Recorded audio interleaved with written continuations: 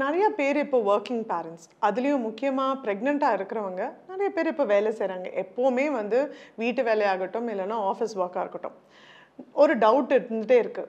எவ்வளோ நேரம் நான் ஒரு நாளைக்கு உட்காரலாம் டாக்டர்? அதுவும் நான் ரொம்ப நேரம் அதிகமாக நான் உட்காந்தேன்னா என் குழந்தைக்கு பாதிப்பு வருமா அப்படின்ற ஒரு சந்தேகம் இருக்குது. So how much of sitting is a problem in pregnancy? சிட்டிங்ன்றது ஒரு ப்ராப்ளம்னு நான் சொல்ல முடியாது. ஆனால் உங்களோட செடென்ட்ரி ஆக்டிவிட்டி ஒரு ப்ராப்ளமாக இருக்கலாம்.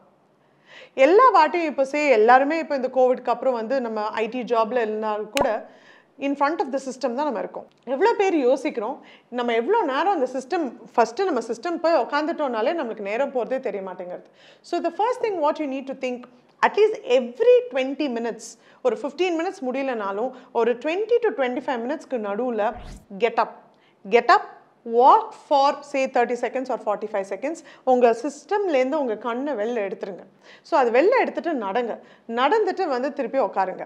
Because sedentary life style ultimately என்ன ஆகும், உங்களுக்கு எனர்ஜி லாஸே இருக்காது. ஸோ நீங்கள் சாப்பிட்றது மட்டும்தான். எய்தர் யூ ஒர்க் அவுட்ன்றது நம்ம பர்டிகுலராக பண்ணாதான் உண்டு. So too much of sitting is definitely harmful. Too much is what is two மச்ன்னு நம்ம டிஃபைன் பண்ண முடியாது. ஏன்னா ஒரு கண்டினியூஸாக ஒரு சில பேர்லாம் இருக்காங்க. இன்னைக்கு காலையில் கூட ஒரு கப்பல் வந்து ஒரு I think 5 months 6 months pregnancy scan முடிச்சுட்டு சொன்னாங்க, டாக்டர் நான் காலையில் 9 o'clock நான் உட்காந்தேன்னா நைட்டு 9:30 10 வரைக்கும் நான் அந்த சிஸ்டம் முன்னாடி தான் இருப்பேன். நான் ரெஸ்ட் ரூம் போகிறதுக்கு மட்டும் தான் நான் எழுந்து போவேன். No, that's not the right thing to two.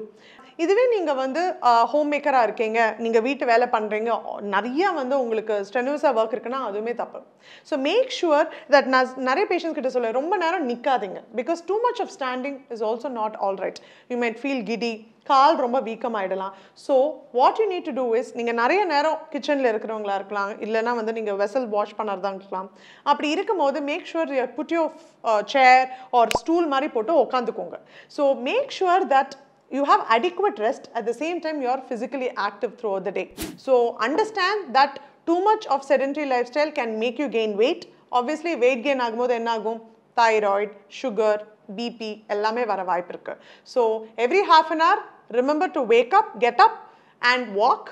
Apart from that, நீங்க half an hour 45 minutes மேல நிக்கிறவங்களா இருந்ததுன்னா ஒரு 5 to 10 minutes chair போட்டு உட்காருங்க.